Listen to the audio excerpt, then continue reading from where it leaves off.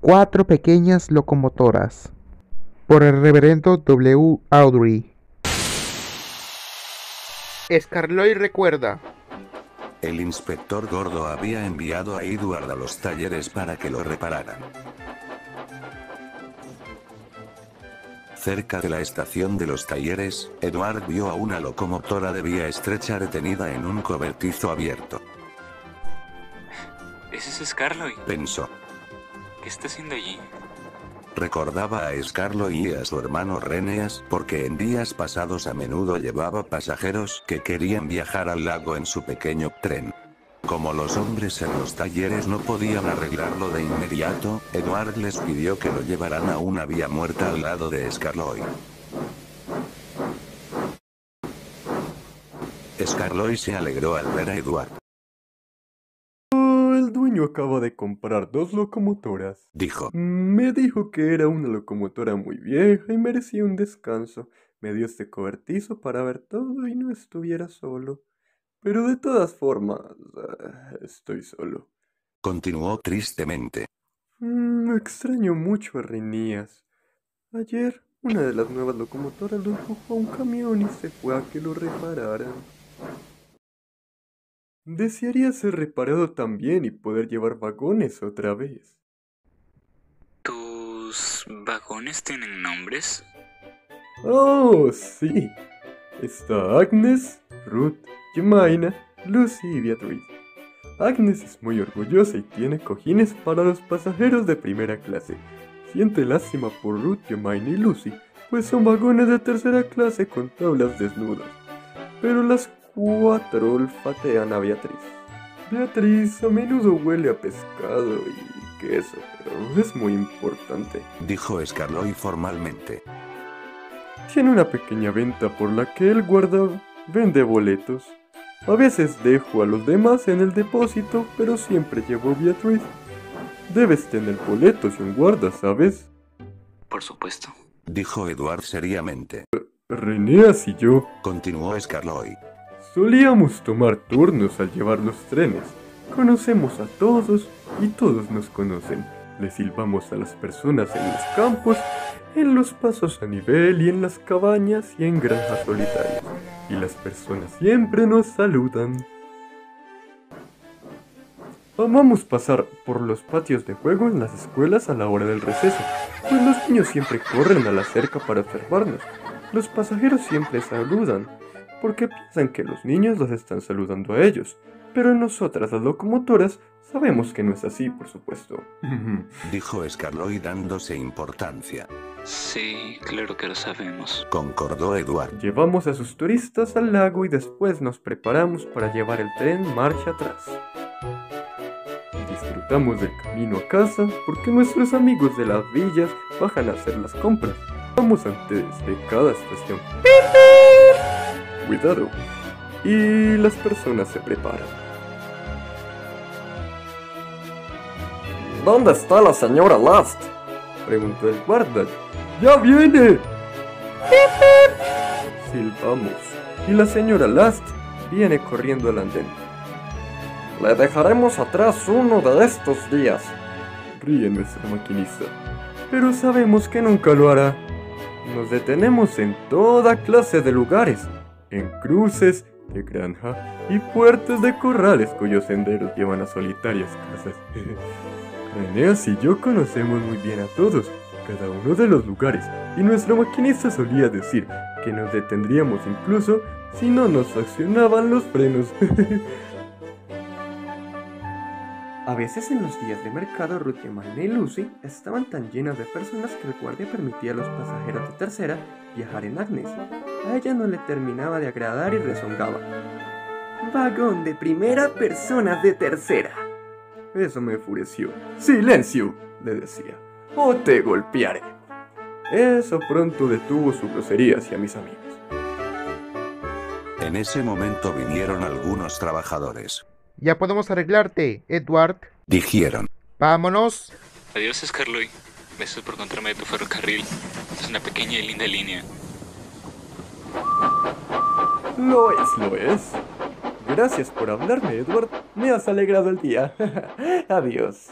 Scarloy observó cómo se llevaban a Edward a los talleres. Entonces, cerrando sus ojos, se quedó dormido en el caliente sol de la tarde. Sonrió mientras dormía, pues soñaba, como todas las locomotoras viejas, sobre los felices días del pasado. Sir Handel. Las nuevas locomotoras se veían muy elegantes. Una de ellas se llamaba Sir Handel y la otra Peter Sam. ¡Qué cobertizo tan pequeño! Se quejó Sir Handel.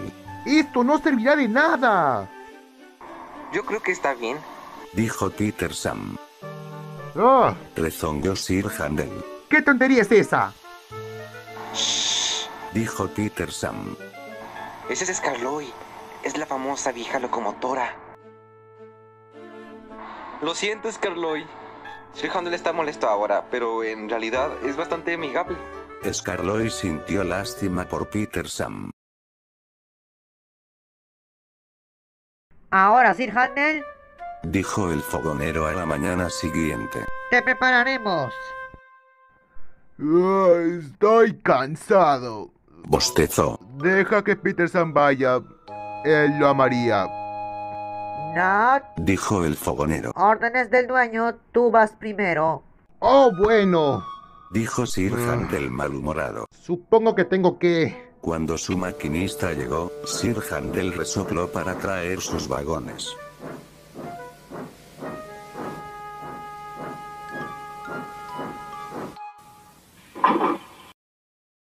¿Qué sigue? Rezongó. ¡Eso no son vagones! ¡Son furgones de ganado! Gritaron Agnes, Ruth, Lucy, Jemima y Beatriz. ¡Qué horrible locomotora! No es a lo que estoy acostumbrado. Chirrió Sir Handel rebeldemente, yendo a la estación. Rodó en el andén justo cuando Gordon llegó. Hola, Dijo, ¿quién eres? Soy Gordon. dijo. ¿Quién eres? Soy Sir Handel. Sí, he escuchado de ti. Eres una locomotora expreso, si no me equivoco. Yo también, pero estoy acostumbrado a vagones de bogies, no a estos furgones de ganado. ¿Tienes vagones de bogies? Oh, sí, veo que los tienes. Deberíamos tener una charla uno de estos días. Lo siento, no puedo parar, debo estar a tiempo, ¿sabes? Y se fue resoplando, dejando a Gordon sin palabras.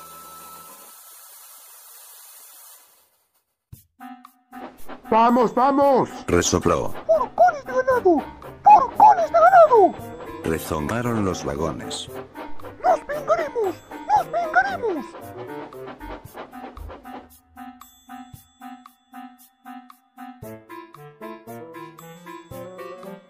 Tiempo después se detuvieron en una estación.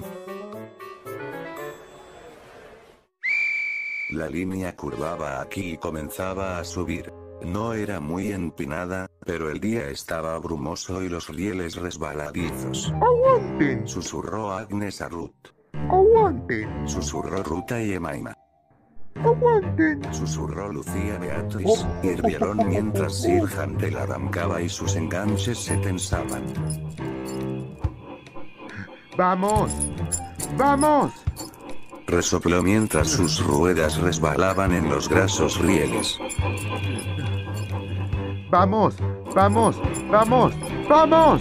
Sus ruedas estaban girando, pero los vagones lo jalaron hacia atrás y el tren se detuvo en la colina más allá de la estación.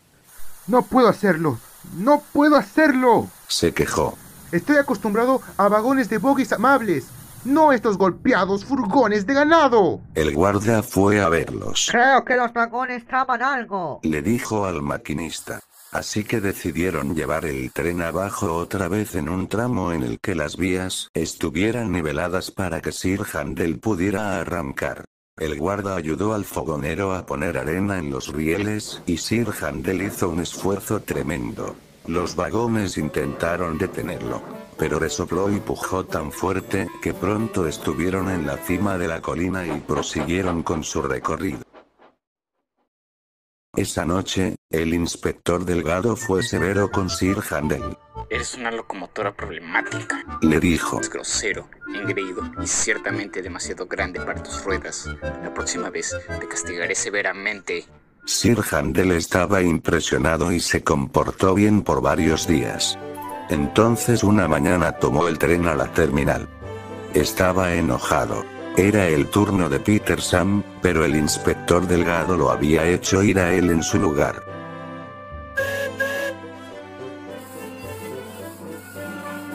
Viajaremos los vagones Dijo su maquinista. y tomaremos unos furgones de la cartera. ¿Furgones? Rezongó Sir Handel. ¡Furgones! Sí, Repitió su maquinista. furgones. Sir Handel se sacudió hacia adelante. No lo haré. Murmuró. De ninguna manera. Se tambaleó, golpeó y se detuvo. Su maquinista y fogonero salieron. Les dije. Dijo Sir Handel triunfantemente. Había separado los rieles y se asentó entre ellos. Telefonearon al inspector Delgado. Llegó de inmediato a bordo de Peter Sam y trajo a algunos trabajadores en un furgón. Después él y el fogonero llevaron a Peter Sam a casa con los vagones, mientras el maquinista y los trabajadores ponían a Sir Handel de vuelta en los rieles. Sir Handel no se sintió bien consigo mismo cuando se arrastró a casa y encontró al inspector Delgado esperándolo. Eres una locomotora muy desobediente. Dijo seriamente. Te quedarás en el cobertizo hasta que pueda confiar en ti y te comportes. Peter Sam y la mujer olvidada. Como Sir Handel estaba encerrado, Peter Sam tuvo que conducir la línea. Estaba emocionado y el fogonero se las vio difícil para prepararlo. Apúrate, ¿quieres? Le gruñó. Cualquiera pensaría Dijo Sir Handel groseramente. que él quería trabajar. Todas las locomotoras respetables quieren. Dijo Scarloy firmemente. Desearía que yo pudiera ir a trabajar. Tranquilo, Peter Sam. No te apresures y estarás muy bien. Pero Peter Sam estaba en tal estado que no podía escuchar. Cuando su maquinista llegó, Peter Sam corrió a buscar los vagones. Pipi, pipi. Vamos, chicas. Silbó, y aunque estuviera emocionado, no olvidó ser cuidadoso. Así se hace, queridas. Gentilmente así se hace. ¿Qué dijo? Preguntó Jemima, que era un poco sorda. Dijo, vamos chicas. ¿Y él? Nos llamó queridas. Sonrieron tontamente los demás vagones. Verdaderamente, una no sabe qué pensar. Si es una locomotora tan apuesta y joven, también tan lindo y con buenos modales. Y se fueron riendo felizmente juntas mientras seguían a Peter Sam.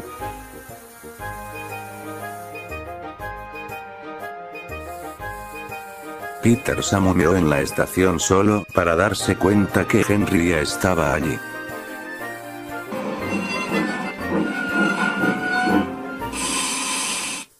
Esto no puede ser, jovencito. Dijo Henry. Yo no puedo estarte esperando. Si llegas tarde esta noche, me iré sin tus pasajeros.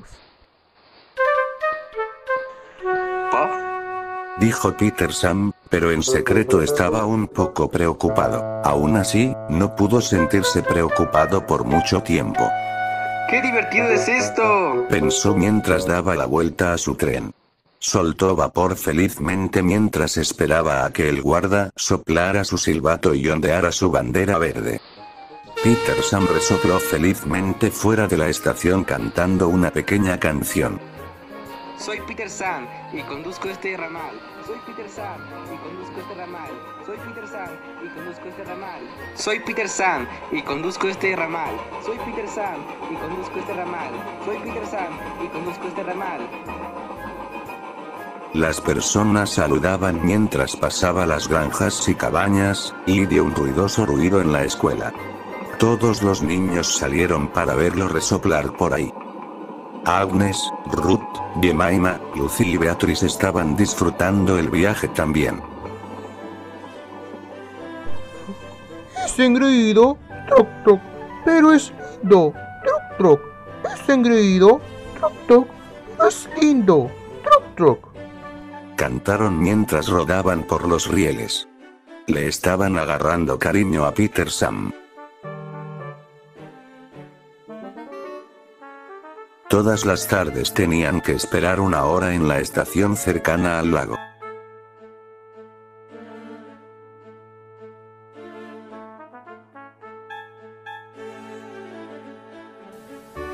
El maquinista, el fogonero, y el guarda solían traer algo de la dama de los refrescos e iban a sentarse en Beatriz. La dama de los refrescos siempre regresaba a casa en este tren. Ese día el tiempo pasó muy lento para Peter Sam.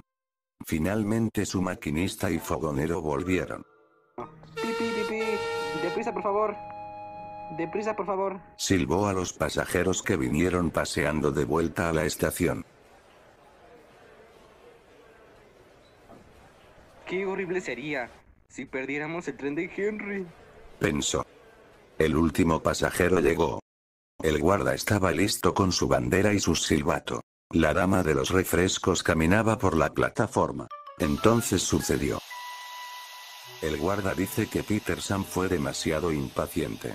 Peter Sam juró que había escuchado un silbato, sea como sea arrancó. Vamos, rápido. Vamos, rápido. ¡Detente! ¡Detente! ¡Detente! Gritaron los vagones. La dejaste atrás. La dejaste atrás. El guardia silbó y ondeó su bandera roja. El maquinista, mirando hacia atrás, vio a la dama de los refrescos gritando y corriendo tras el tren. Maldita sea. Gruñó Peter Sam mientras se detenía. Ahora de seguro ya perderemos el tren de Henry. La dama de los refrescos subió a Beatriz y arrancaron otra vez. Llegaremos tarde. Jadeaba Peter Sam frenéticamente. Su maquinista tuvo que cuidarlo constantemente. Tranquilo, chico, tranquilo. Pi. Deprisa, por favor. Deprisa, por favor. Silbó Peter Sam en las estaciones. Y llegaron a la estación justo cuando Henry resoplaba en el andén. ¡Hurra! Después de todo lo logramos. Y soltó vapor con alivio. Nada mal, jovencito. Dijo Henry altivamente. La dama de los refrescos sacudió su puño a Peter Sam. ¿Qué tratas de hacer dejándome en la estación? Demandó.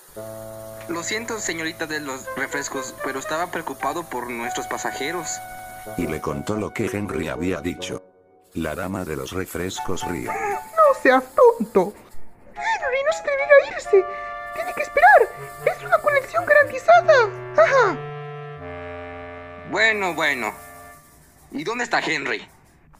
Dijo Peter Sam. Pero Peter Sam estuvo tarde esta vez, pues Henry se había ido riéndose. Viejo fiable. Sir Handel se quedó encerrado varios días. Pero un día de mercado, Peter Sam no podía trabajar. Necesitaba reparaciones. Sir Handel estaba alegre por haber salido. Trató de ser amable, pero los vagones no confiaban en él. Eran incómodos y groseros. Incluso les cantó pequeñas canciones. Pero fue en vano. Fue muy desafortunado, también, que Sir Handel tuviera que frenar abruptamente para evitar atropellar a una oveja. ¡Nos golpeó! Gritaron los vagones. ¡Vamos a vengarnos!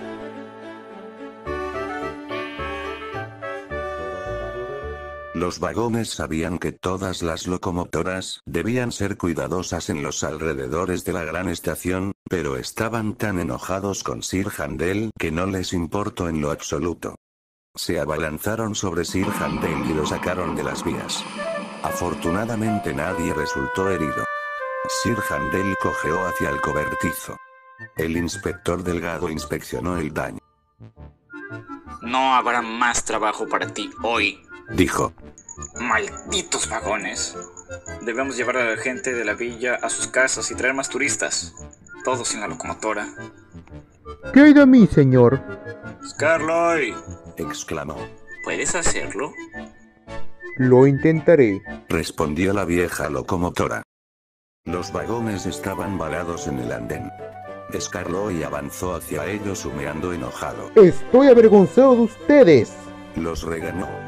Tal comportamiento pudieron haber herido a sus pasajeros, y en el día de mercado también. Lo sentimos, Scarloy. No hemos pensado en eso. Ese es el Handel. Él es... Sin cuentos, dijo Scarloy firmemente. No lo permitiré, y ni se les ocurra jugarme bromas a mí. No, Scarloy. Por supuesto que no, Scarloy. Temblaron los vagones. Scarloy podrá ser viejo y tener pintura sucia, pero definitivamente era una locomotora que no soporta disparates. Sus amigos se amontonaron a su alrededor y el guarda tuvo que apartarlos antes de que pudieran arrancar.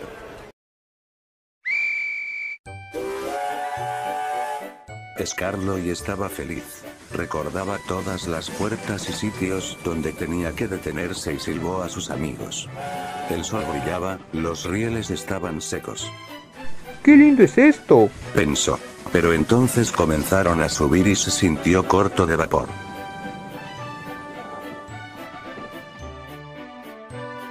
¡Malditos mis tubos!, jadeó.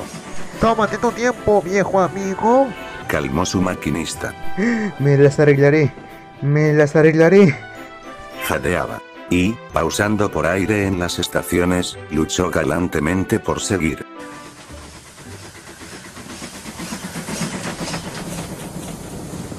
Después de un descanso en la terminal, Scarloy estaba listo para arrancar.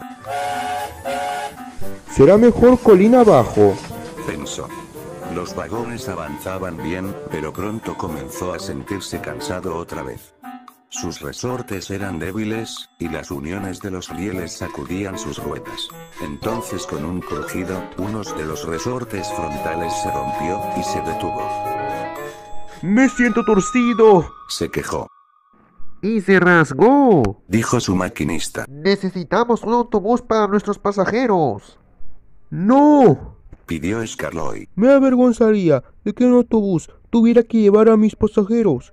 Llegar a casa sea como sea, prometió valientemente. El inspector delgado miró su reloj e iba de un lado al otro en el andén. Ems y su tren esperaban impaciente también. Escucharon un ronco. ¡Pip, pip! Entonces, gruñendo, resonando y chirriando, Scarloy se arrastró a la vista. Estaba inclinado hacia un lado y hacía temerosos ruidos, pero siguió avanzando valientemente.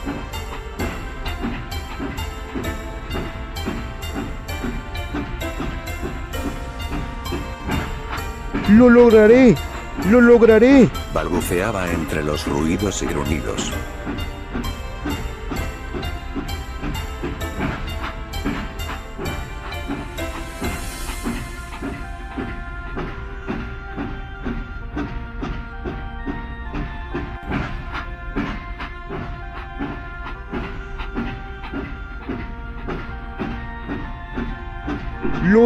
¡Lo logré! Y suspiró agradecido mientras el tren se detenía donde Ems estaba esperando. Ems no dijo nada. Esperó a sus pasajeros y entonces se marchó respetuosamente. Tenía razón, señor, le dijo Scarloy al dueño esa noche. Las locomotoras viejas no pueden arrastrar trenes como las jóvenes. El dueño sonrió. Sí pueden si son reparadas, viejo fiable, dijo. Y es lo que te pasará, te lo mereces. ¡Oh, señor!, dijo Scarloy felizmente.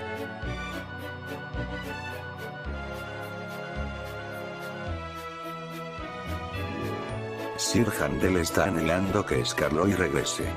Piensa que Scarloy es la mejor locomotora del mundo. Ahora hace la parte del trabajo que le corresponde y los vagones nunca le juegan bromas porque siempre los trata en la manera de Scarloy.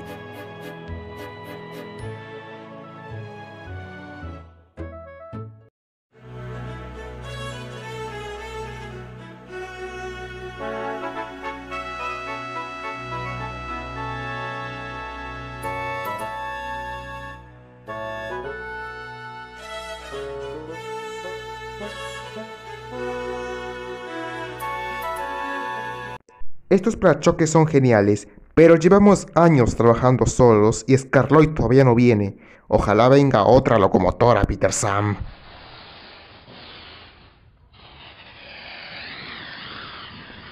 Bien, nos detenemos, pero ya estamos cerca de Sodor. Tranquila, sé que la señal va a cambiar. Igual estamos cerca. Estoy emocionado. No puedo esperar a llegar allí y ser realmente útil.